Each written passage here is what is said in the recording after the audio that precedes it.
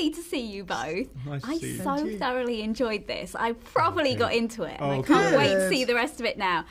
Just tell me though, Eddie, maybe what it's been like reinventing like one of cinema's most famous assassins. Like, it's pretty cool. I'm not going to lie. So I grew up watching The Day of the Jackal, the original movie with Ever Fox, and I loved that film. It was one of those VHSs in my family that was kind of completely worn through.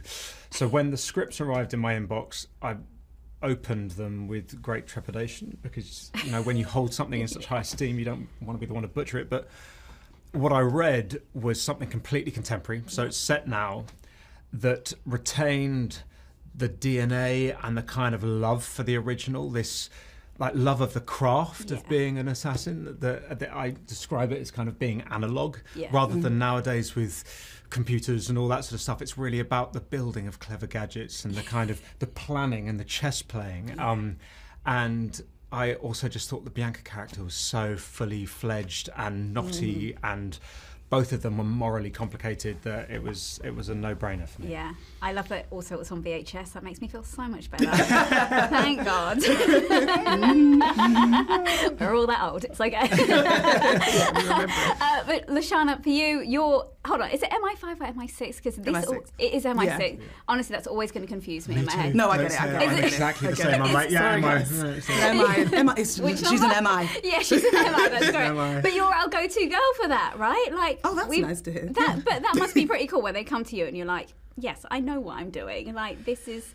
Yeah, I mean, obviously there's a lot of training and experience to lean on there, but I do like to try and lean into the student of it all, or else you'll just get complacent in that. Like, really early on when I was doing weaponry training for No Time to Die, I was taught about how weaponry is like an extension of yourself, right? And in molding that into like what stunts looks like for each character, you want them to have their own style. Yeah. So No Time to Die's Nomi had a very clean, sharp, finessed style, and that's not to say that Bianca isn't completely trained and a specialist, but she's just a lot more rugged with it. Right. And I had to approach it differently, or else you would just see Nomi again, and that would be the bane of my life, to go back to this world and do the same thing again. Yes. I'm wearing a wig. She's not got short hair again. That's fantastic.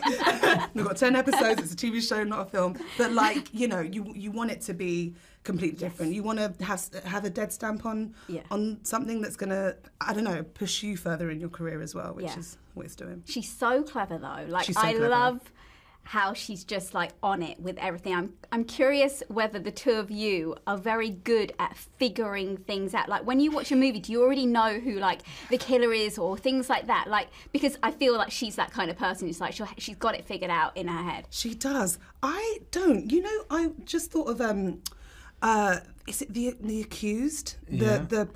Apple show that Jake Gyllenhaal did. Presumed Innocent. Yeah. What did I say? The Accused.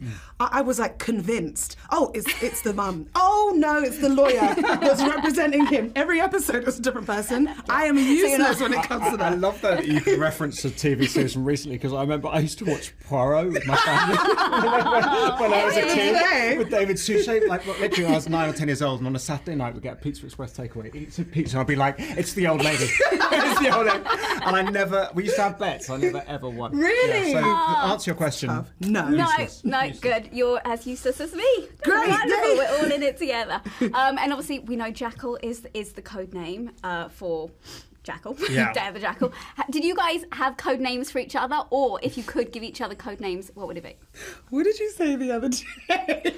I was asked this question the other day, and I have this thing where in China, when people, like fans, give you a nickname, and I arrived in China, and they said, do you know what your nickname is? Oh and my God, I think I know this, because I think we mentioned it in Fantastic Beasts, but please go ahead. Little freckle.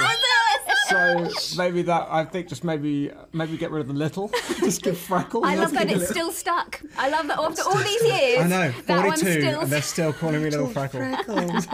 I'll take it in my 80s. Oh, that little freckle. Gosh, I can see it now. I have decided that I would like to go the Prince route. and have a sign that you can't pronounce, but you can only write down. Yeah, show us what the sign is. Yeah, I was going to. Oh yeah, I decided this. What's that? Is this not a wand? It's a feeling. It's a thing. Yeah. It's a feeling and a There's thing. arm and head Exactly. and shoulder movement. And shoulder. And your toes might get involved as well. Literally. Oh, here comes. Literally. And together we are the little freckles. Can't wait till I come into you next time. I'll be like, How are you? Everyone's What's like, she doing? is she okay? Or... That's me. and just tell me before I go, what is the coolest thing that you got to do for this series? You got to exhale. Yeah, what was yours? You know what? It's a simple thing, but it was really important to me. I got to work with this wonderful Actor. other person. No, outside of Eddie, I got to work with this brilliant young child actor, but she's grown now, called Clarissa Kamara, who has played my daughter before for a Sky series, So good. Bulletproof. And I'm just so proud of her, and I just felt like she was my daughter for all of those months, and that was like a warm feeling for me. It genuinely felt like I had a family.